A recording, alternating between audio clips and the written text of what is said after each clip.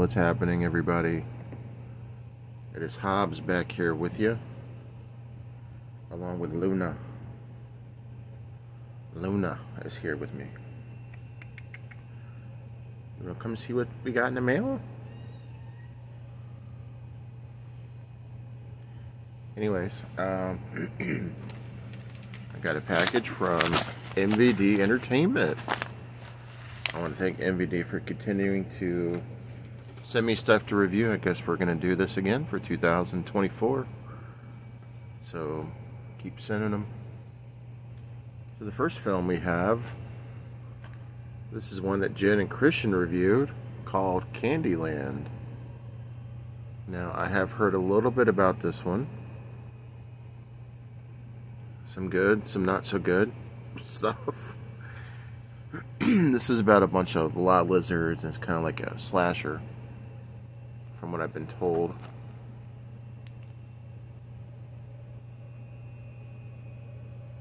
So,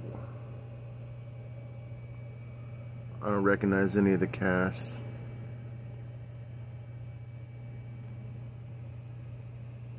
But that is Candyland. And that is an MVD visual. Hold on a minute, let me read that correctly. Yeah, that is an MVD visual film.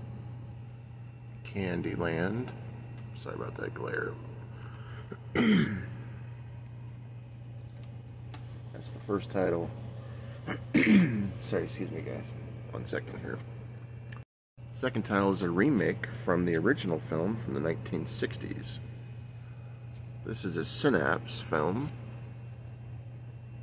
This is Blood Feast. Blood Feast.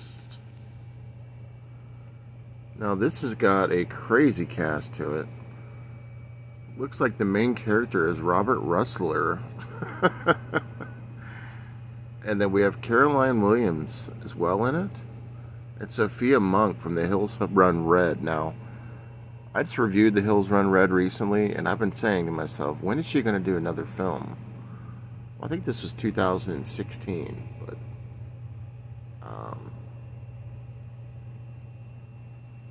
this is supposed to be crazy, kind of a cannibalistic film.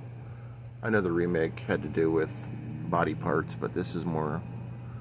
I've heard this is completely different than the original, but that's okay because I'm digging this cast, and how bad can it be with Robert Rustler, you know? And then the next one they sent, which I was elated to get, which Cutting Class, which is a horror comedy with actually Brad Pitt in it, Donovan Leitch and Jill Schloen. This is the MVD Rewind Cutting Class. Now, I've only heard about this, so I've not seen it. So I do know that it's considered a horror comedy. And looking forward to checking that one out. And then they sent me a couple screeners.